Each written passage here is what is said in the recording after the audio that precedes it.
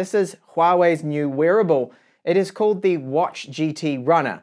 Now the GT Runner is very similar to the Watch GT3. They're almost identical, the hardware inside and the system, everything similar, but this watch here is focused on running. So set up for runners. We've got more in software here in the menus through the watch for runners and a lighter weight. This weighs about half that of the metal version of the Watch GT3. It's got 50 meters of water resistance. We still have the very accurate 8 photodiode sensor heart rate monitoring, which can be set up to be continually on. We've got the 5 system GPS dual frequency. That's really accurate too with this. And the other features, well, we've still got a very good stunning display on this, which has a 466 by 466 resolution, AMOLED, very bright, and a fast, fluid UI. And the Huawei Watch GT Runner box. So nice presentation. You'll see that they have it just in there. I've not turned it on yet, just recording this to start with. And in the pouch here in the side, you will find our extras.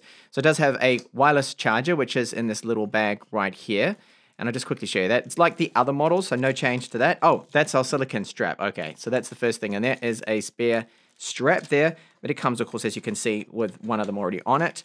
And here it is, our wireless charger. So opening this up, just give you a quick look. So magnetically, this will clip onto the underside of the watch, and it's using the Qi standard. So you can actually charge it with other chargers out there too. Now, charge time, it does have a 455 milliamp hour battery. It's going to take about 3 hours or just under. So it is a little slow to charge, but that's what it is with the watches.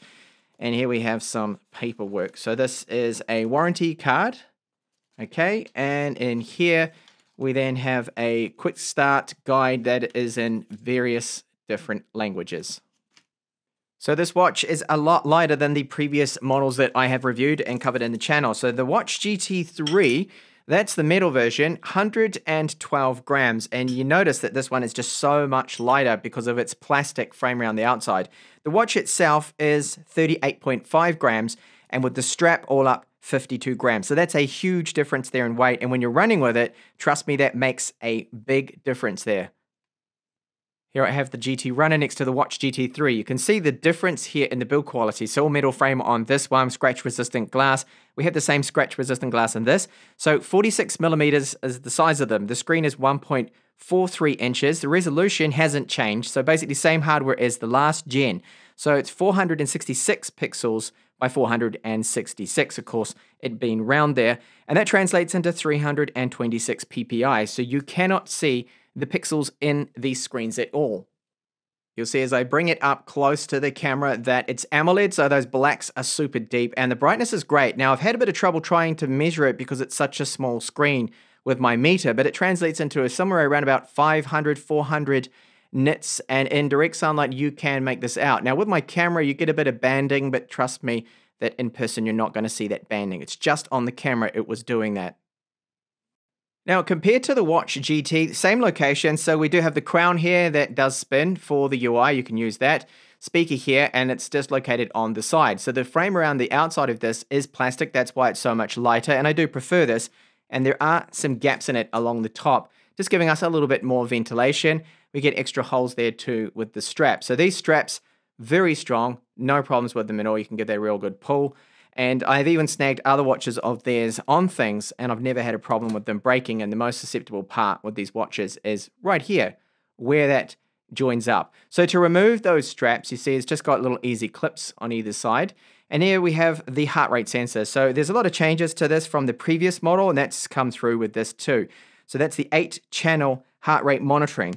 And apparently they've got a 66% reduction in external light here with the new coating on it. And it has 8 photodiodes within this and 2 sets of LED rings. So this is why the accuracy, they claim to be as good as one of those belts that you wear around your chest, one of the heart rate monitors, which is quite a claim. But so far in my testing, I have found it to be very accurate compared to my Polar strap that I used to use. The left side of it, you'll see that we do have a little hole there. So this is either a microphone because there's a mic built into this. And then with that speaker on the side, you can handle voice calls on it. So haptic feedback motor within it. It's got a lot packed into it, a lot of tech. So GPS tracking, high accuracy dual channel, so dual frequency GPS, 5 systems. So it's got your GLONASS, GPS, Galileo, BDS, and then QZSS, which I believe is another Chinese one there. So a lot of satellites that this does see. And later on, I will test it out and I'll let you know the accuracy of that GPS that's built within it. There's a barometer in here and even a skin temperature sensor. So there's a lot going on in this watch for the compact size. Of course, you've got that continual heart rate monitoring, sleep monitoring, and even SpO2 can be monitored with this. And these silicone straps, the buckle is made out of metal, so that's nice and strong. It's not plastic, and that shouldn't break. It feels very hard to me, to my hands at least, giving that a bit of a stress. And then just like the other version here, we do have that 50 meters of water resistance. So yes, you can shower with it on, you can swim with it, and it's got a lot of sports tracking features. So when you take a look at the screens here, what is the difference between both of these? Well, it's the UI. Even though they're all powered by the same chipset, they've all got 4 gigabytes of RAM stored on them. It is very fluid and no lag with this, okay, on both of them. But you see, this is geared up towards runners. That's what it's about. So this is the difference between them with the software, because you see when you swipe here to the left, you get straight away our heart rate monitoring, okay, then you get our blood saturation levels, and it goes into the other sports modes there, and then the weather. Whereas with this one, with the GT Runner, you see now, especially this is the stock, the main watch face here. I really do like it. It presents everything there. So we've got our barometer there, the altitude, and you can see a lot of the fitness-orientated stuff there, weather there too. So when you start to swipe, you go into this information that you can take a quick look through. So your recovery with your run. So I've gone for a run with this, and it's telling me my recovery time is going to be, I think it was about 64 hours from my 4K run. And you're able to scroll through this. So VO2 max, this is a little bit low for some reason. It should be a bit better, but I just had my booster and I wasn't in the peak kind of fitness. And you can see more information on that half marathon. It's worked out. So they've got a running assistant on this and everything. Some predicted times there, pretty bad. I'm a little bit slow there. I haven't been running for a while. So all that information's built in there. Training load too as well. So that's from the run there today. So going back just into the main menu and go past those again, you'll see the training plan is in there. So this is where it's all different. My running ability. So it's telling me that my running ability is higher than 67.9% of my peers. Oh, well, that's pretty good. And a B level. Honestly, I would say I was a C level at the moment. Anyway, heart rate monitor, you can see that there is as well then. And the resting heart rate or recovery heart rate there too that's coming through. No, that's the resting there, sorry. And then a weather, which you can go into and see a lot of detail about that too. So if I click on here, the weather, I can get a lot more information on it. It's telling me a few days there what it's going to be like for our weather. And you can go through that. Even tells you the sunset, sunrise, moon too, and the moon phase. So a lot of information. Oh, and even the tides. I forgot about that one. So there's a lot packed into it. And then, of course, you have all your different apps. And, of course, you've got notifications with this. Now, the good thing with their app support now is you can actually answer WhatsApp messages, Facebook messages, and I think it's Telegram, another one, on the watch itself. So that is great. Answer your calls on it, and it does have that flick to wake. So if the screen's off, and then you were to just, I've got it on the timer at the moment, so you can turn it off. So if you flick your wrist, once it times out, you flick it around, that will then bring it on automatically. So all that's there. It's got the built-in sensors for that, the accelerometer. So the screen response is very good. I've had no problems with the touch. It does not lag at all. Performance with Harmony OS with this particular watch is working great. Now, it does support Android and also iOS. So you don't have to have a Huawei watch or anything like that, but it works with Huawei Health. I'll get onto that app soon. So swiping down from the top, you can go into some more little settings right there. Drain, that's to drain out the speaker. It makes that noise. Try and pump out a bit of water when it fills in there when you've been swimming. Do not disturb, alarm, pretty straightforward. And then our settings, just go through that very quickly. There's a lot of things you can do in here. I won't go through most of them there, but you can do your update system there. And also you can connect up with Bluetooth. You're able to connect up all sorts of other tech with this. So you can select the type. You've got headphones, heart rate sensors that does support, and other meters there. So there's a lot going on there. Now with the controls, straightforward, top button is to get into your different apps, and you can go through and scroll through all of them there. Okay, you can see there's a lot in there. Health, stress, breathing exercises, call log, contacts, music, remote shutter, barometer, compass notification, weather, wallet, and it has NFC built into it. Stopwatch, timer, alarm, torch, find phone settings, and even maps. Now you can load more apps onto this with the application. Now the bottom one, you can change this button here to designate it to whatever you want, but normally it's the workout mode. So just tapping that, you go into all our workouts. So it's not just for runners, okay? You've got courses and wow for the running there, but when you go through it, you see outdoor running, walking, indoor cycling, pool. There's a huge list, and you can add more to it. So this goes on and on.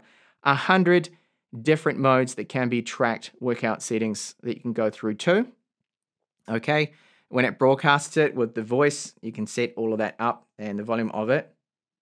And I'll give you a sample of that later on too. Now, swiping from the left to the right here, that's to go back there. You can set always on display, but that really does kill our battery life, so I won't be doing that. Auto detect workouts, I haven't bothered with that one. So there's huge amounts of customization you can do with this.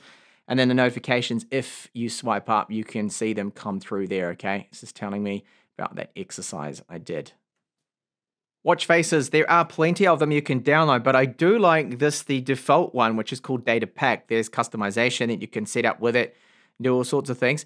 So you see, we've got a lot of them that are the standard ones I've seen before with the Watch GT3. And as mentioned, you can download and get a whole lot of them, different ones there. And some of them can be very vibrant, stands out. And again, this screen is stunning for a watch. I really do like it. It's bright and it's clear and it's AMOLED. And that 326 ppi means that you just don't see any pixels. So I'll put it back on the default, which is my preferred one so far with this watch. Now it's time to test out the GT Runner's performance here. So what I'm going to do is go for a run along the coast here.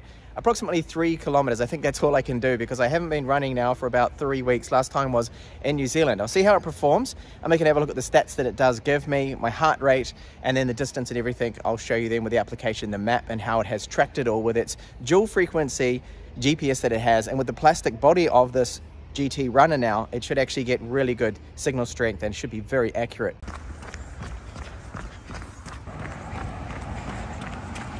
Okay, so I made it halfway now with my run.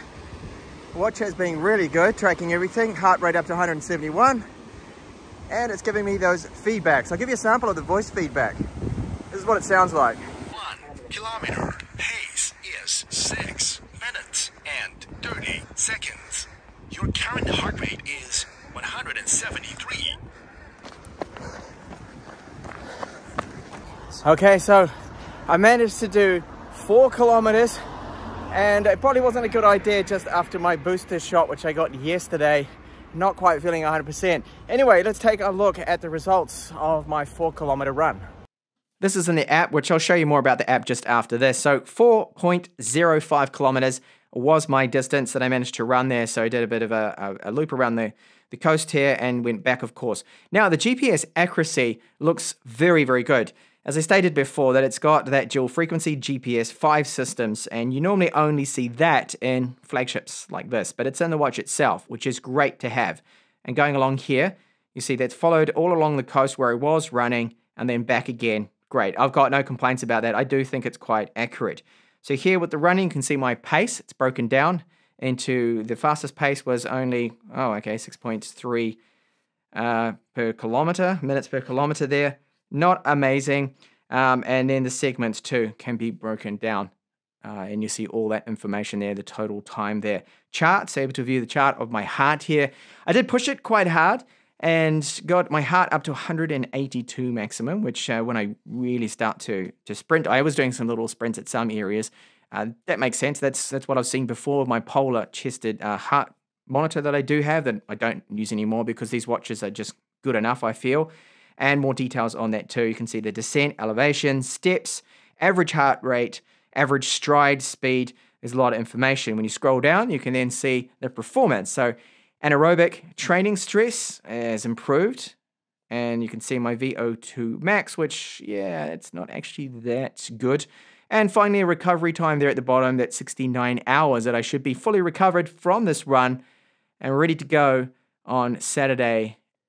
Now, application. So this is the P50 Pro. I have a review of that in my channel too if you're interested in that. That's the new flagship. So the app we want is Health. Now this works on any Android phone. You don't have to have a Huawei phone at all for it. And it even does work on iPhone. If you have an iPhone, it's going to be working on that too, Health. So once you get into it, there's a lot we can go through here to set it up.